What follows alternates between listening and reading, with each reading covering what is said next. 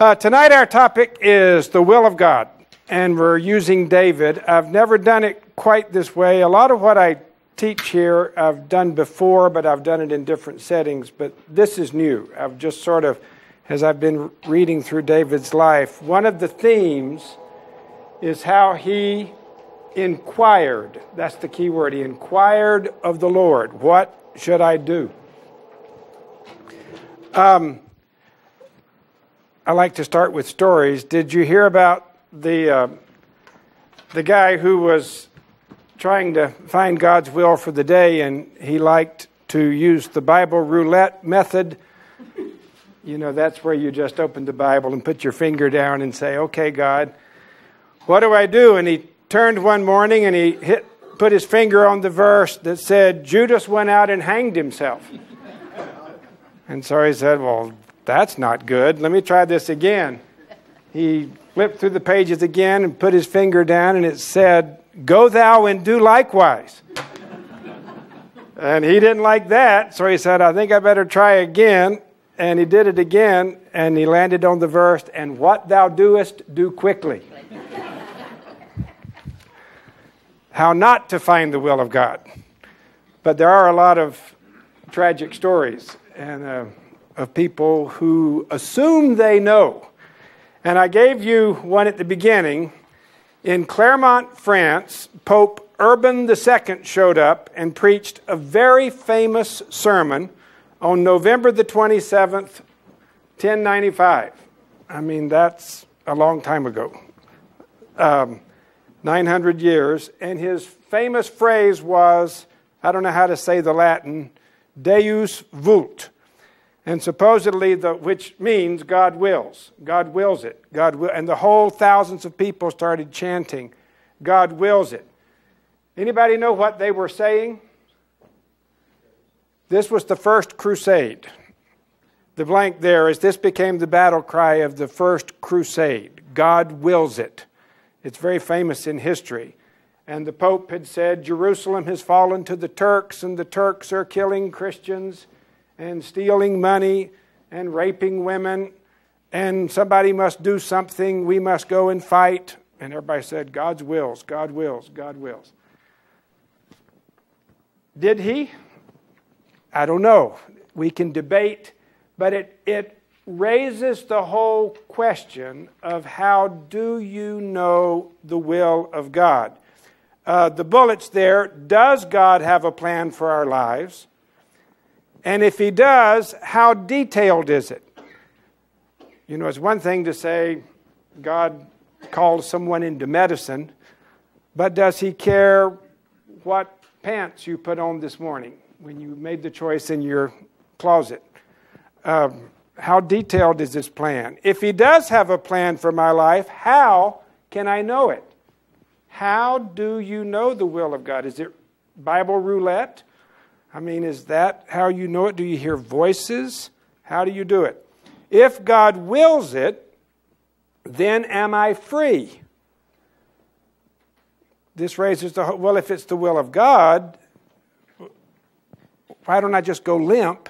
Because if God wills to get Jerusalem back, where do I come into the picture if it's his will?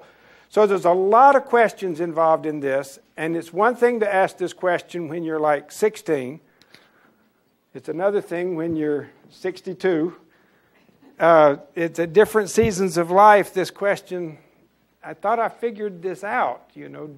Do I understand God's will? B, David's life, this leads us to David, has much to teach us about discerning and doing the will of God. On numerous occasions in the Psalms, we find David meditating. I write these things down so I don't have to spend much time with you on them, okay? So you've just got them.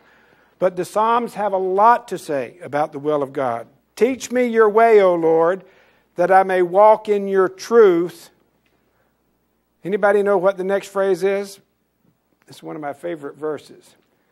The ESV is unite my heart.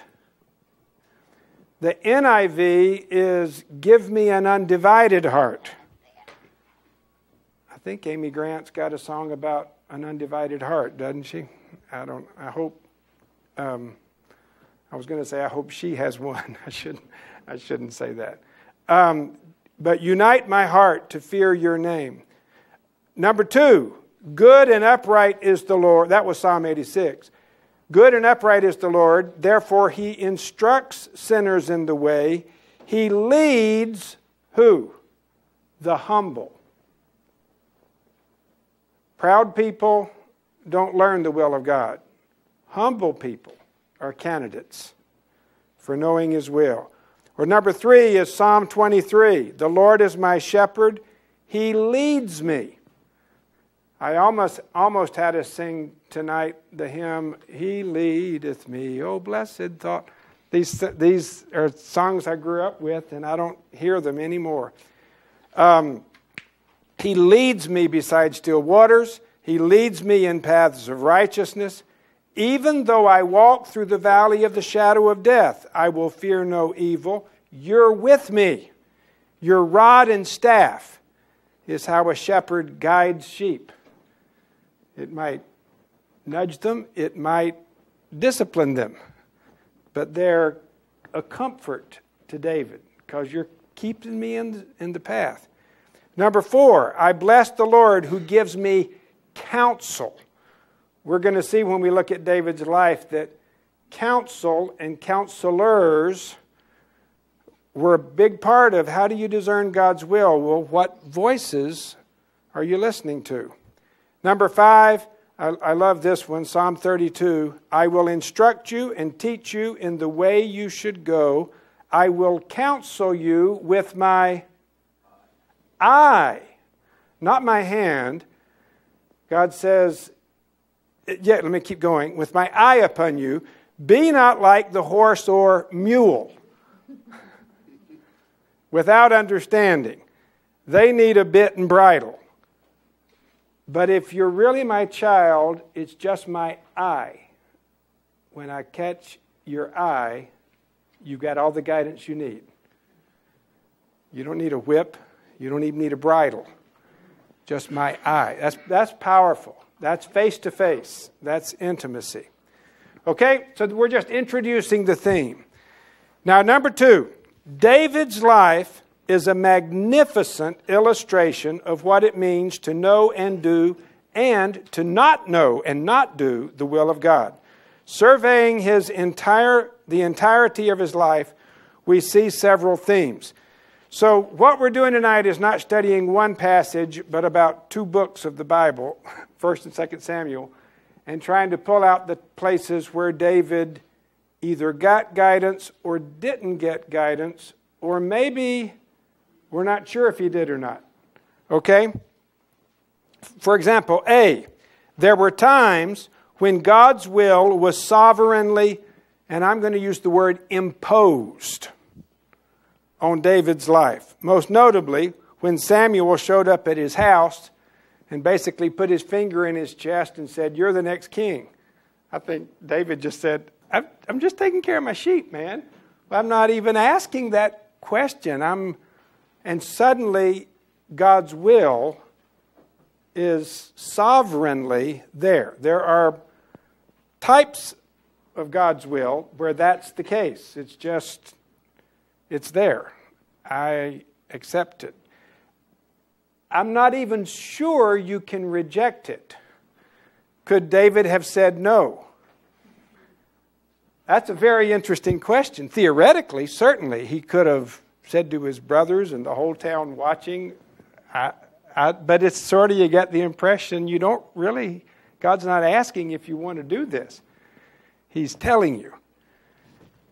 So that's part of the story. B, there were other times when David actively sought to know God's will, or perhaps learned God's will through a prophet. I'm going to ask you, now if you'll look on the 1, 2, 3, 4, 5, all the way to 13, just to reassure you, I don't have any blanks in there, so you're not missing anything. You've got all the data, but I want you to take your Bible I do better if I see this in Scripture than if I'm reading it off a page. So let me just flip through. We're going to start at 22. And I want to just introduce you to a theme. And I've learned in Bible study, once you begin to see something, then you'll always see it. You don't need me. You'll just see it and say, oh, there it is. David's seeking the will of God. He's seeking the will of God. So 1 Samuel 22, verse 5. And we're doing these quickly. This is when he's in the cave at Adullam. And the prophet Gad, he's a prophet. Prophets speak for God. His name is Gad. He shows up 2 or 3 times in David's life. Said to David, do not remain in the stronghold. Depart and go to the land of Judah. So David departed and went to the forest. So we've got guidance from God that comes through a prophet that he obeys. Look at verse 15 in the same chapter. This is when Saul brings the priest Ahimelech, who has been accused of helping David. Yes? Could we have the password for the Wi-Fi in this area? Oh, the password is... It's on the wall somewhere. I'll go get it. Look up here. Oh, yeah. Oh, it's right up there. I'm sorry. Good. And Ahimelech says, verse 15, is today the first time that I have inquired of God for David? No, let not the king impute anything to his servant, to all the house of my father, for your servant has known nothing of all this. The point is, David came many times to the tabernacle and the priest to inquire, that's the key word, of God. What should I do? If you've got a heart like God's heart, one of the manifestations is, I want to know what God wants. It's sort of a reflex. Keep going. Chapter 23, verses 1 to 5.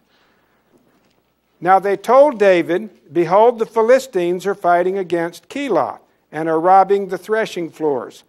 Therefore, David, what? He inquired of the Lord, shall I go and attack these Philistines? And the Lord said to David, go and attack the Philistines and save Keilah. But David's men said, behold, we're afraid here in Judah. How much more if we go to Keilah against the armies of the Philistines? Then David inquired of the Lord again. And the Lord again said, go. So David inquires of the Lord. Anybody know how he did that? How is David asking the Lord? Look at verse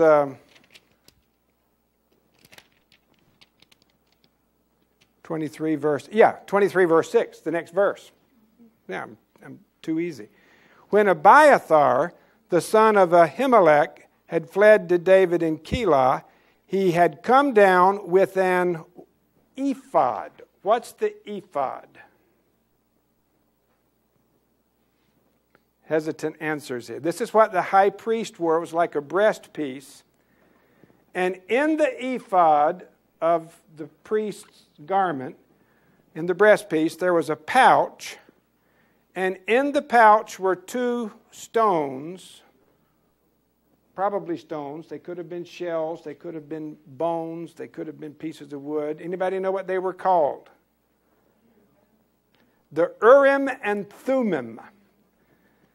The Urim and Thummim. If you know, and nobody knows exactly what they looked like or what they were, or even what the words Urim and Thummim mean. They're plural, with the I-M on the end means plural. But they were like dice of some kinds where you cast lots to determine God's will. This makes most of us a little nervous. It's like, wow, that's a little hokey. That's a little different. But it's a part of the Old Testament record. It's a part of the New Testament record.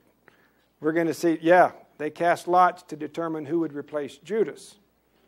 I'll go ahead and say there's no record that says that was the right or wrong thing to do, and the person they chose to replace Judas, probably nobody here even remembers his name. He was pretty inconsequential. It was Matthias, wasn't it? Or Mattathias. And a lot of people think, well, they didn't need to do that because God already had chosen the Apostle Paul to be the apostle. But there's no comment on the rightness or wrongness. It just says this was a way to give a decision, take it out of my hands, and put it in God's hands by finding a way to cast lots. But that's how David was seeking God on some of these things, when Abiathar was there particularly. Verse 9. David knew that Saul was plotting against him, and he said to Abiathar the priest, "Bring the ephod." Then said David, "O Lord, God of Israel, your servant has surely heard that Saul seeks to come to Keilah. Will the men of Keilah surrender me into his hand? Will Saul come down, as your servant has heard? O Lord, God of Israel, please tell your servant." And the Lord said, "He'll come down." Then David said, "Will the men of Keilah surrender me and my men into the hand of Saul?" And the Lord said, "They'll surrender you." Then David and his men, who were 600 men, arose and departed. So he's seeking the will of God. Let's keep moving, and we'll get stuck on some of these. Look at chapter 30. This is what Katie led us in last week, the worst day of David's life. Chapter 30, verse 6, David was greatly distressed. The people spoke of stoning him because the people were bitter in soul. But David strengthened himself in the Lord. Verse 7, and David said to Abiathar the priest, the son of Ahimelech, "Bring the ephod." So Abiathar brought the ephod to David, and David inquired of the Lord, "Shall I pursue?" God said, "Pursue." Are you with me? And apparently, using the ephod, using the Urim and Thummim, he was discerning the will of God. The point here is not the method at the moment, okay? The point is he's seeking God. I want to know what God wants me to do. And you see it over and over and over in David's life. Turn to 2 Samuel chapter 2. 2 Samuel 2, verse 1. After this, David inquired of the Lord, "Shall I go up into any of the cities of Judah?" And the Lord said, "Go up." And David said, "To which city shall I go?" And the Lord said, "To Hebron," or Hebron. Look at chapter 5, verse 19 of 2 Samuel.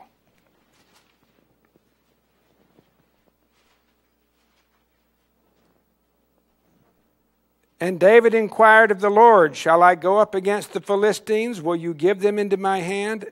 And the Lord said to David, "Go up, I will give them into your hand." Verse 22, and the Philistines came up yet again and spread out in the valley of Rephaim.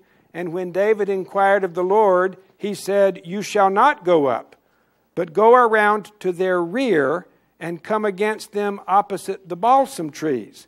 And when you hear the sound of marching in the tops of the balsam trees, then rouse yourself, for the Lord has gone out before you to strike down the Philistines." And David did as he was commanded. So that's pretty specific. It's not just attack them. It's go around and back, listen for the sound of the wind in the balsam trees, then you attack. It's like, that's pretty detailed. That's pretty detailed. We're seeing the examples because we're going to try to draw some applications for us, okay? Chapter 7. This is an interesting one. Chapter 7, verse 1. Now when King David lived in his house, and the Lord had given him rest from all of his surrounding enemies, the king said to Nathan the prophet, "See, now I dwell in a house of cedar, but the ark of God dwells in a tent." And Nathan said to the king, "Go, do all that is in your heart, because the Lord is with you." But that same night the word of the Lord came to Nathan, "Go and tell my servant David, thus says the Lord, would you build me a house?" And there's a long passage that basically God says, okay, I know Nathan first of all told you to build my house, but now I'm saying, nope, not you, your son is going to build my house. But he's seeking the will of God through the prophet. Chapter 12, verse 15. This is a very sad one. Chapter 12, verse 15 is when David and Bathsheba have their little rendezvous. A baby is born. The baby gets sick. And it says in verse 16, David sought God on behalf of the child. And David fasted and went in and lay all night on the ground. And if you remember the story, the child dies. He seeks God. He's looking for a yes from God. God says no. The child dies. But he's seeking God in all of this. Look at chapter 16, verse 5. We're almost... Oh, this one's so interesting. This is when Absalom, his son, leads a rebellion. David is fleeing for his life from his own palace because his son is trying to kill him. And when David came to Bahurim, this is verse 5 of chapter 16, there came out a man of the family of the house of Saul, whose name was Shimei, the son of Gera. As he came, he cursed continually, and he threw stones at David and at all the servants of King David. And all the people and all the mighty men were on his right hand and on his left. And Shimei said as he cursed, get out, you man of blood, you worthless man. The Lord has avenged on you all the blood of the house of Saul, in whose place you have reigned. And the Lord has given the kingdom into the hand of your son Absalom. See, your evil is on you. You're a man of blood. Then Abishai, the son of Zeruiah, said to King David, why should this dead dog curse my lord the king? Let me go take his head off. You have to love these stories. And King David said, what have I to do with you, you sons of Zeruiah?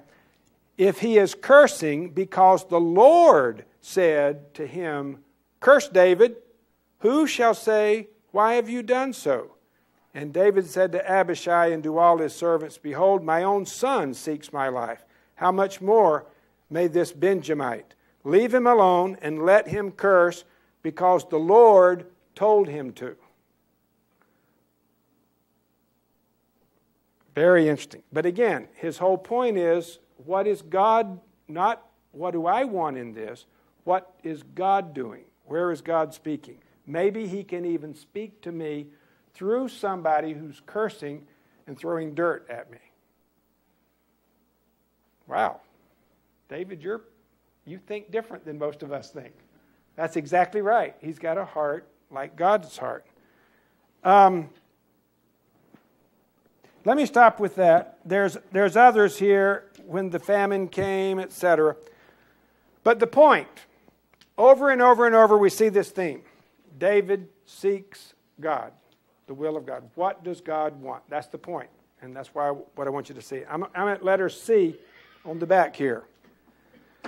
So we've been seeing there are times when David seeks God and he gets direction. But C, there are also times when David seemed to intuitively know, the blank there, intuitively know what God wanted when there's no indication that he first stopped and inquired of the Lord. For example, when Goliath, the story of Goliath, there's no indication that David said, time out, I need to go ask God what I'm supposed to do. David basically looked around and said, where's my sling? Where's my sling? I know what I'm supposed to do. I don't need to ask. The other time is when, on 2 occasions, David had the chance to kill King Saul. And his men told him, God gave him into your hands. And David said, no, he didn't. I'm not supposed to. How did he know that? Why didn't he go pray about it, or go to the priest, or get the ephod? There are times he was walking so close to God, he just knew. Are you with me? We're building a case here. How do we discern the will of God? Do we have to pray over everything? Do we intuitively know things? Look at D. There are times, this is the most interesting one, when there is no indication that David stopped and inquired of the Lord, and the decisions he made were questionable at best. For example, and you can look them up on your own time, but number one, when he fled to the Philistines the first time. It just says he went to the Philistines, things went really badly, and that's when he had to pretend that he was insane, and he let the spittle drool down his beard. He was acting insane. It's like, what was that all about? And why are you with the Philistines anyway? Well, there's no indication he prayed and that God said, go there. David just went there. Is it right or wrong? I don't know. The Scripture doesn't tell me if it was right or wrong. And frankly, that's sort of true to life. There's a lot of things in life, it's like, how did this happen? How did I get here? I don't quite know. Number two, when he plans to kill Nabal. This is when he met Abigail. Nabal insults him, and David just says to his men, put on your swords. And he starts riding, and he's going to kill. And Abigail steps in the middle of it and says, if you kill that foolish man who I'm married to, you'll be breaking the law of God, and you'll have blood, guilt on your hands when you ascend to the throne. And David basically fell on his face and said, thank you, Abigail. You saved me from doing something really stupid that I didn't ask any. I just said, put on your sword. Okay, you with me? Number three, when he fled to the Philistines the second time, the Bible simply says, then David said in his heart, there's nothing better for me than to go live with the Philistines. He just thought that up all by himself. It's one of those things, well, it seemed like a good thing at the time, which is supposedly the reason Napoleon gave for invading Russia. When somebody said, why'd you invade Russia? He said, well, I don't know, it seemed like a good idea at the time. Number four, when he chose his wives. This is very interesting. He married Michal, Ahinoam, Abigail, and Bathsheba. And there's no indication that he stopped and said, Lord, is this your will or not? Yes? Did he really choose her, or did he just get her by killing the wife? He chose her. It's in chapter 25. He killed her husband, and then now that she's a widow, she's marryable. No, I'm talking about the daughter of Saul. Oh, Saul. You know, it was Saul's daughter that he got for killing Goliath. It's like, what am I going to get for doing this? Yeah. And I thought maybe she was just the door prize. Yes, she was the door prize. That is true. She loved him. She did love him. Until he started dancing. And I'm not saying, my point here is not that he did wrong. I'm not sure what he didn't, it doesn't say he asked. Some of the, particularly Bathsheba, we know that wasn't the will of God, but they gave birth to Solomon, the next king. It's like, well, what's that all about? How did Solomon come out of that union? What is the will of God? This is my point. Life is sort of messy. And sometimes we're right on target, sometimes we're way off target, and sometimes we're not quite sure. Well, I said, don't you get a chance to say, no thanks, I don't really want your daughter. Yeah. Just like you got her. I think, yeah. It's back in chapter, you can read, yeah, let's keep going. Yeah, let's keep going. Number 5, when he brought the Ark of Covenant to Jerusalem. And I hope we'll have time to study this. I'm still not sure what we're going to study. This is when he put it on an ark. They're having a huge party. Uzzah reaches out to touch the ark because the oxen stumbled, and the Lord strikes Uzzah dead. And it just says, and David was furious. Look at it. I want you to see it. It's 2 Samuel chapter 6.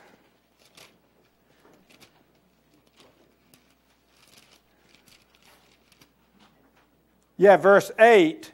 And David was angry because the Lord burst out against Uzzah. In other words, David thought he knew what God wanted. He thought God would be happy. I'm bringing your ark to Jerusalem. And now our party got spoiled because God killed somebody. What did I do wrong here? Well, he did something very wrong. He didn't carry the ark the way the ark is supposed to be carried. He didn't inquire of the Lord. He usually did, but this time he didn't. And number 6, when he brought Absalom back to the palace, after Absalom killed his brother to avenge his sister Tamar, who his brother had raped. I mean, talk about sex and violence. If you like sex and violence, I've always told people, just read the Bible. It's better than Hollywood. But Absalom goes away for about 3 years because he's a murderer. David just pouts. Finally, David brings him back, but it doesn't say that he prayed about it or that he sought God or sought counsel. It just says he brought him back. And Absalom coming back to the palace is like bringing poison into the palace. Absalom's a bad dude. He was a rebellious young man. Okay. E.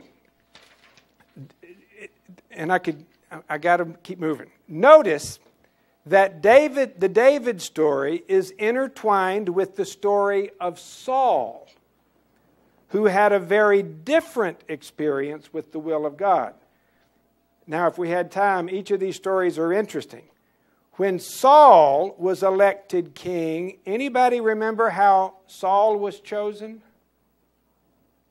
By casting lots. David was chosen. The prophet shows up, and the prophet says, "You're the man." Saul is chosen. When everybody comes together, they cast lots, and the Benjamites are taken.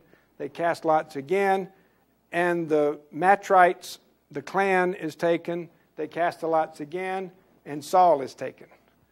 And they said, "You must be the king." Casting lots, I certainly don't recommend casting lots.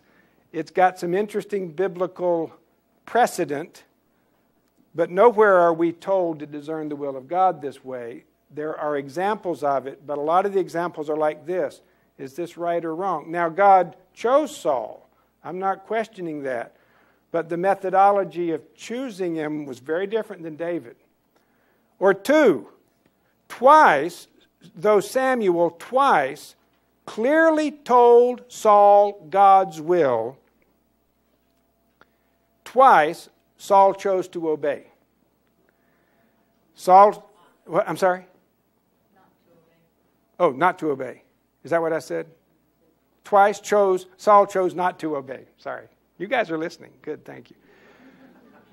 So Samuel comes to the king and says, "King, wait 7 days till I come to offer the sacrifice."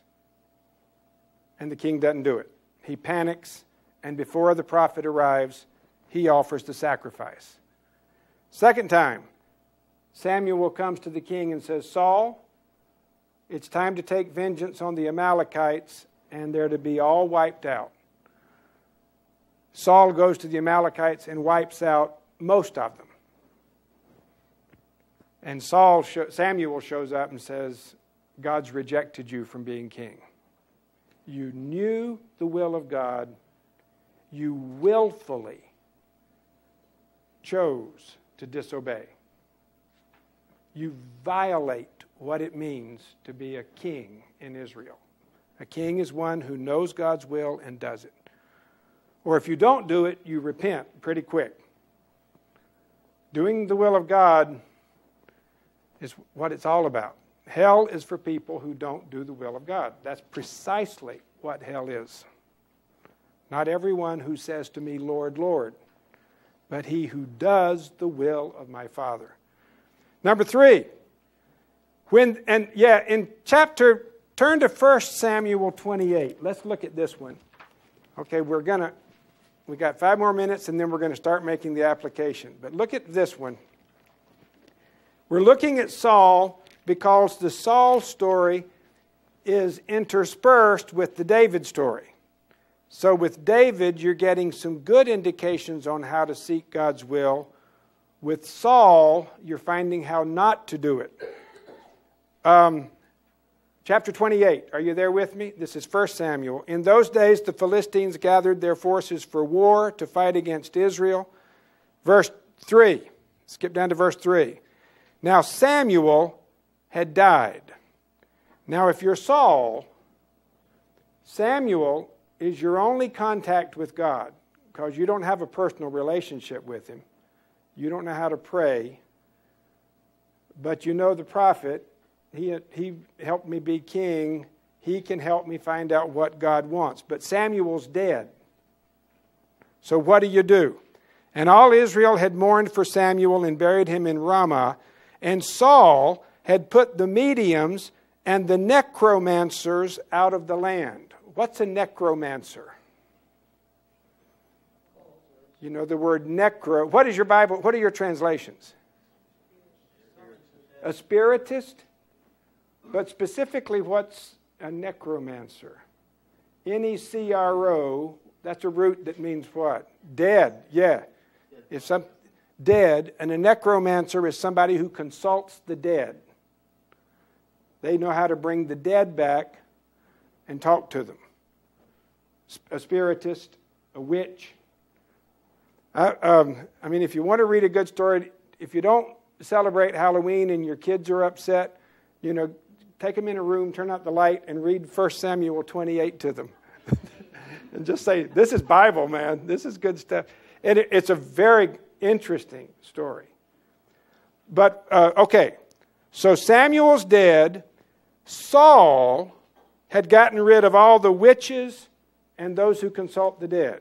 And the reason he did is because the law of Moses said those are an abomination to God. That is not permitted in Israel. Saul had enforced that law. The Philistines, verse 4, the Philistines assembled and came and encamped at Shunem, and Saul gathered all Israel, and they encamped at Gilboa. When Saul saw the army of the Philistines, he was afraid, and his heart trembled greatly. And when Saul inquired of the Lord did not answer him. And 3 ways are mentioned. So he's trying 3 ways. What are the 3 ways? Dreams, Urim, that's the Urim and Thummim, or prophets. So Saul is asking God what he should do, but God's not talking, which is a very interesting scenario. God's given up on Saul. Saul has passed the point of no return.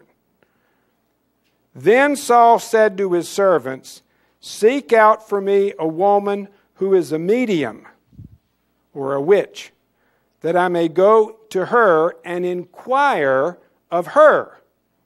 And his servants said to him, "Behold, there's a witch at Endor." So Saul disguised himself. This is an incredible story. You know, if you remember the rest of the story, he sits down with the witch, and she says, "Who do you want me to call up?" He says, "Samuel." And she says, "You're Saul." She knew them. There's spirit stuff going on here. Whether it's how to interpret it all, we're going to save for another day. But she calls up Samuel, and an apparition appears claiming to be Samuel. Whether it was Samuel or a demon masquerading as Samuel, you can guess as well as I can guess. I'm not sure. But Samuel basically says, "What do you want?" And Saul says, "The Philistines are attacking." And Samuel says, "That's right. And tomorrow you and your sons are going to be with me." I mean, it is a spooky story. But Saul is seeking God's will. Sort of. Through a witch. So, the other thing is, Also, I'm back here on F. Notice that the David story is intertwined also with the story of Absalom. So you've got the story of Saul, and how does Saul seek divine guidance? Well, he eventually does it with a witch. How does Absalom seek guidance? And this is not just a minor part of the Absalom story, it's a major part. Because when Absalom takes the throne, a rebellious young man whose only method of divine guidance was counselors. Not prophets, but counselors. Not priests, but counselors. He leaned especially on Ahithophel, whose counsel, quote, was as if one consulted the word of God.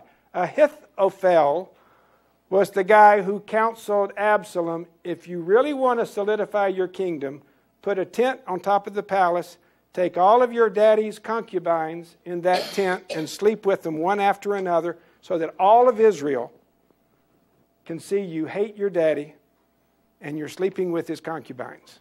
I told you these stories are just incredible. Now that counsel came from Ahithophel, who King Absalom was listening to try to discern from God, what am I supposed to do?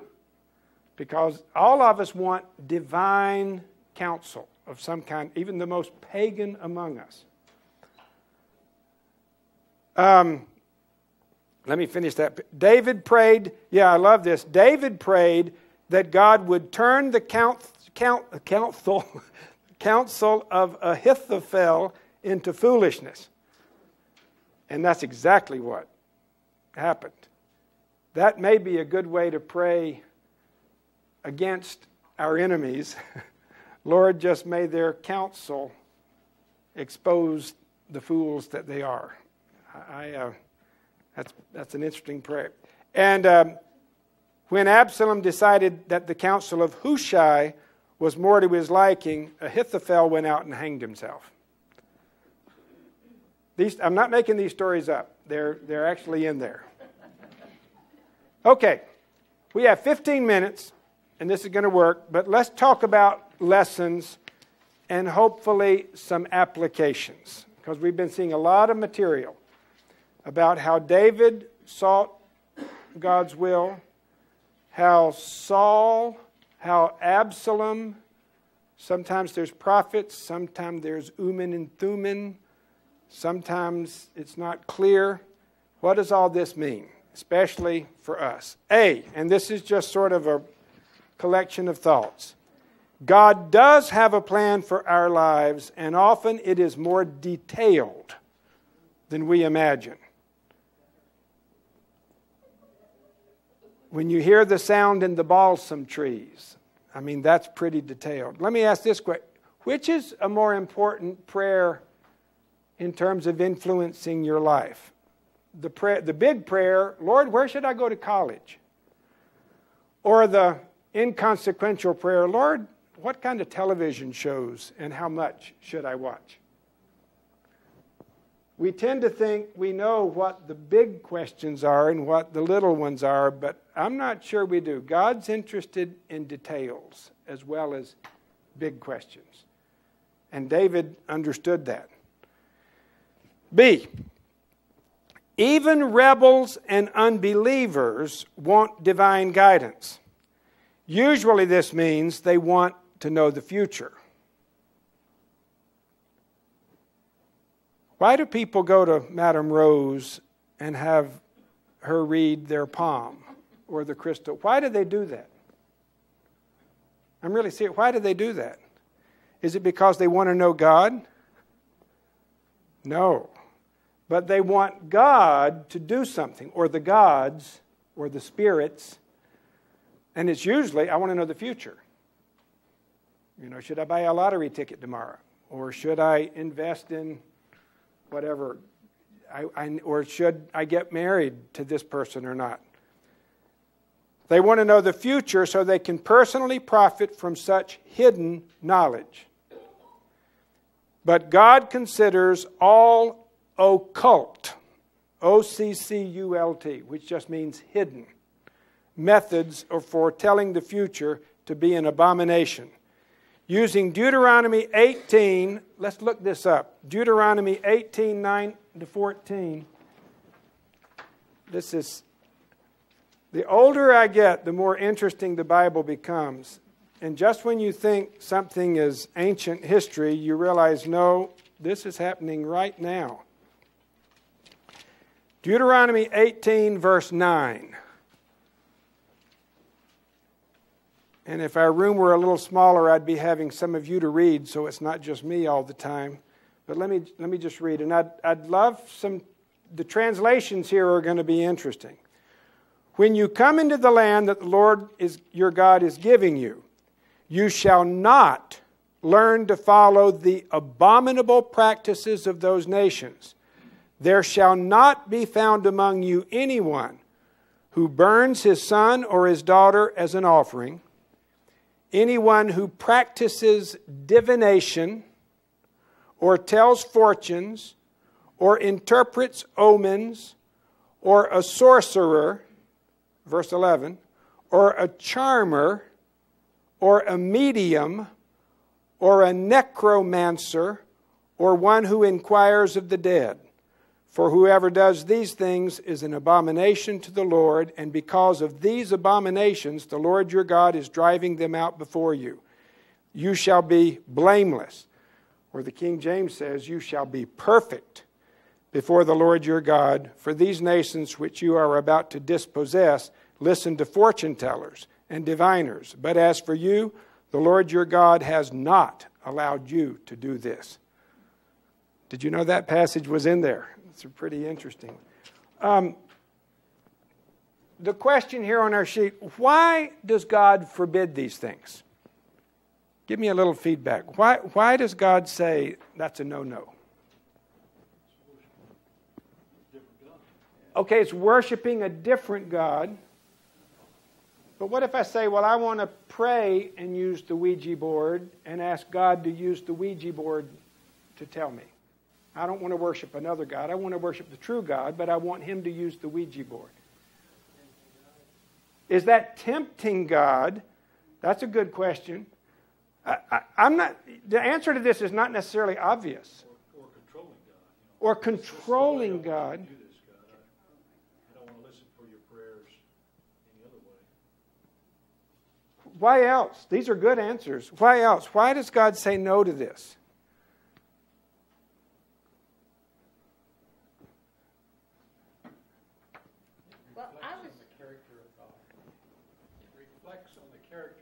In what way? It reflects on the character of God. God is holy. Good. I think you're making yourself God. You're Trying to cast a spell, like I'm going to be God, and I'm going to make you do what I want. okay.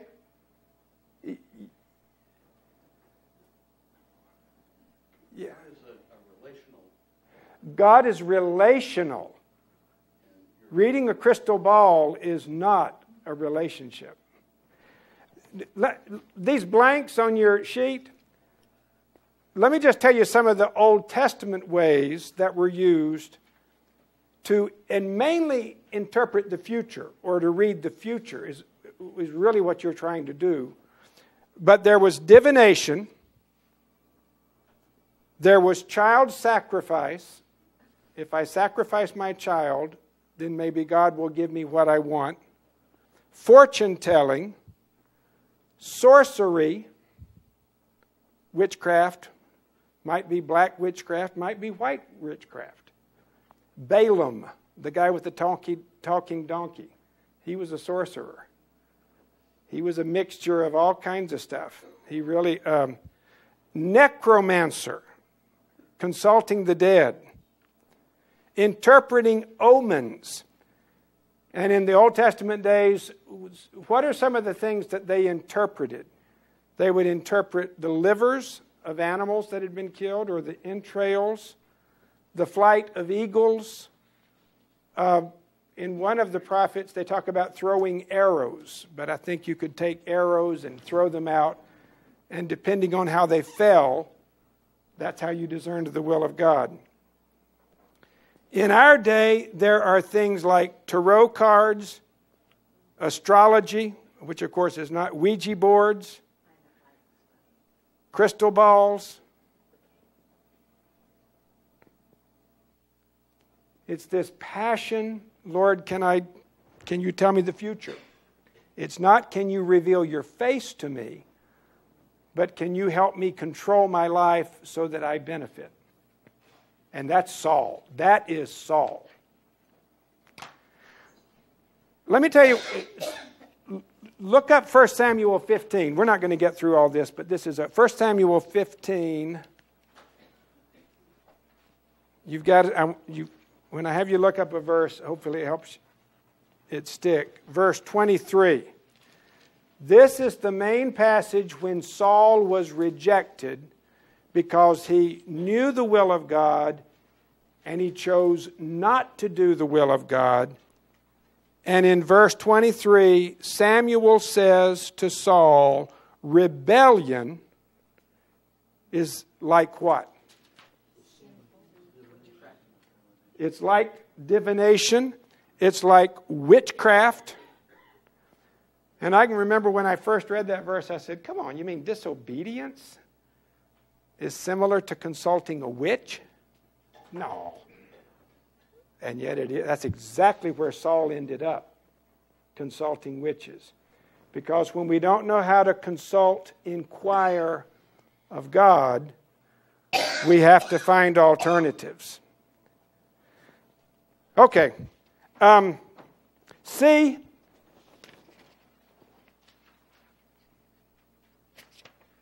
Yeah, I'll do these. I'll just fill in the blanks. When we fail to seek God and not learn, but lean on our own understanding, we risk making poor choices, which is to state the obvious. And when you've got a series of poor choices in your life, you end up where Saul does. When you've got a series of good choices in your life, you end up more like David. D. David had some poor choices, but David knew how to repent when he made a poor choice. Saul just self-destructed. He couldn't handle it. Though God is sovereign and will accomplish his ultimate purposes one way or the other, we have freedom to say yes or no to God's plan. Saul knew God's will. Saul said no to God's will. E, when we seek God, we need to recognize that no is just as much of an answer as yes. Saul said, I prayed 3 times God would take the thorn in the flesh away from me. And God answered me 3 times. No, no, no. In Gethsemane, God the Son prayed 3 times, let this cup pass. And God the Father said, no, no, no. That's an answer. I can remember when my children, I would tell them no to something and they would come back and ask me again and say, you didn't answer my question. And I'd say, no, I did answer your question. I did answer. God will not be mocked when we are willfully living in disobedience in one area of our lives. Then he will not reveal his will to us in another area of our lives. And again, that's Saul. Lord, help me with the Philistines. And God says, but you didn't obey where you knew my will. Why would I reveal new truth to you? When our wills are surrendered and we are indwelt by the Spirit, then in many decisions we have no need for guidance. We intuitively know what is right. And we already have the capacity to choose. I love the thought that even as a teenager, David didn't have to pray about fighting Goliath. He just knew, that's my enemy. That's my job. And you know that when your heart is pure. When your heart is pure. God reveals His purposes for our lives in numerous ways. One, Scripture. I love this quote of A.W. Tozer. Never seek guidance on what God has already forbidden. Never seek guidance on what God has already commanded. Number two, the indwelling Spirit. David was filled with the Spirit. God was with him. And Jesus said, when the Spirit of truth comes, He will guide you. Three, prophets, priests, and counselors. The way of a fool is right in his own eyes, but a wise man listens to advice. Number four, dreams. I'm just going to let you fill in these things and you can work on them. But look how many people in the Scriptures God spoke to in dreams. Jacob, Joseph, Daniel, Samuel, Solomon. And then in the New Testament, Zacharias, Joseph, Ananias, Peter, Paul, John. And God even spoke to unbelievers like Abimelech, Pharaoh, and Pilate's wife. It's a pretty interesting list of people. I don't think we want to dismiss God's ability to speak in dreams. And if you know what's happening in the Muslim world, you hear lots of stories of God speaking today to Muslims in dreams. Number five, and I've put a question mark by this one, but circumstances. This is a tricky one to read. Gideon's fleece, I've just put a question mark there. This is an interesting quote from Philippians. I want you to know that what has happened to me has served to advance the gospel. Circumstances are important, but interpreting them is a big question mark. And you can put 3 question marks maybe on the whole Urim and Thummim. And there is one example of casting lots in the New Testament. That's when they replaced Judas. But there's no encouragement to continue such a practice.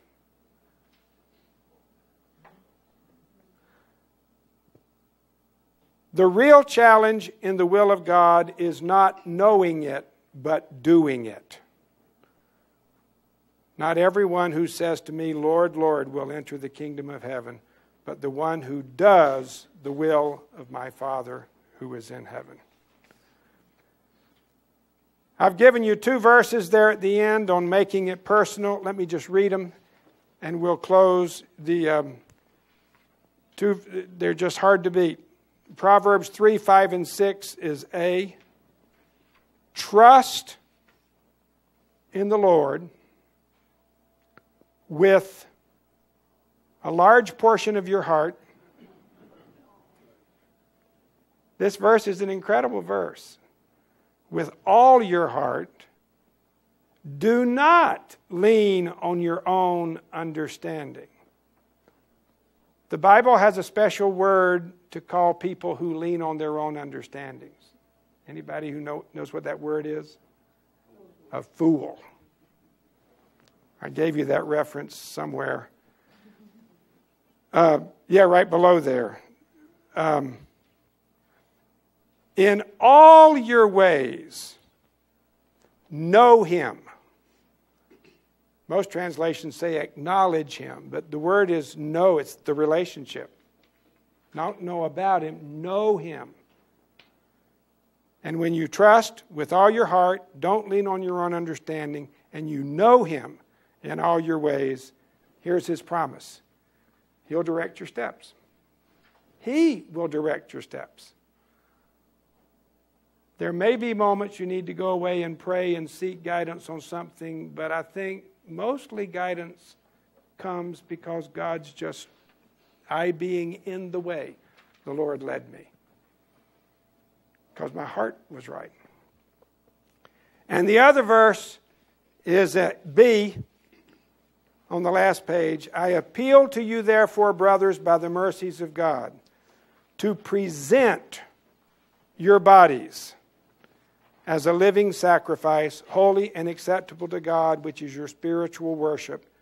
Do not be conformed to this world, but be transformed by the renewal of your mind, so that by testing you may discern what is the will of God. So do you see the progression? How do you discern the will of God? You present your bodies. That's come to a place of total surrender. You do not be conformed to this world, and you be transformed by the renewal of your mind. Then, when Goliath steps on your field, you'll know what to do. You'll know what to do. I think that's what the promise is.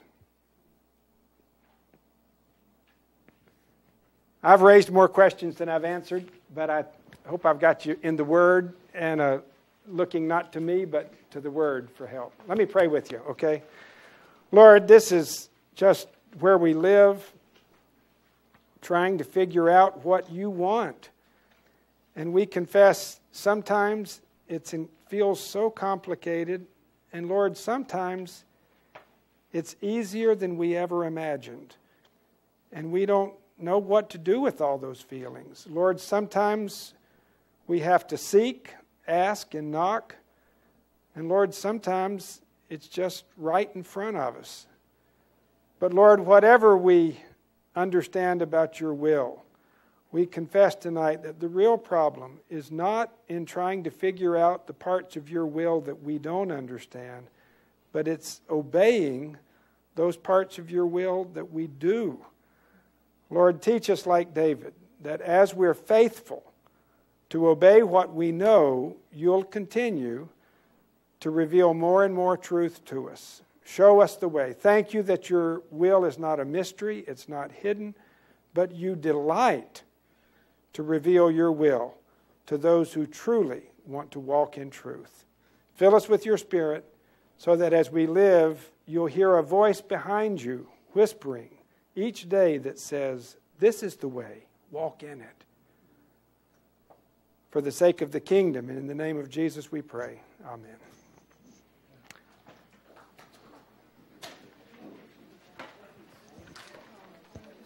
Good point.